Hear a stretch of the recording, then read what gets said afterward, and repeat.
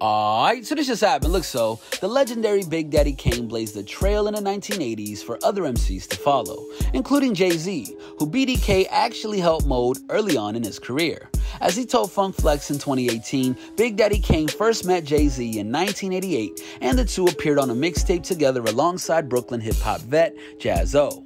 From there, BDK took Jay-Z and Positive K on tour, opening Hove to a whole new audience. On Saturday, June 5th, Big Daddy Kane shared a photo of himself with Jay-Z's arm around him, immediately sparking collaboration rumors. Big Daddy Kane added in the caption, "Brooklyn in the house." But as it turns out, Kane is producing a documentary called Paragraphs I Manifest, and Jay-Z is one of the featured guests. The two hip-hop heavyweights linked to film one of the doc's final interviews over the weekend. Big Daddy Kane is a subject of MC Search's new podcast, Did I Ever Tell You That One About?, which details his journey from DJ Sir Romeo to lauded MC. With immersive design, compelling storytelling, and intriguing guests, Kane conveys his experiences in his own voice with support from artists such as DJ Mr. C, DJ Cool V, Master Ace, and more. But yeah, what do you guys think? Did you think that Big Daddy Kane and Jay-Z were about to hop on a track together and exchange bars? Are you going to be checking out the documentary when it drops? Let us know your thoughts in the comments section down below.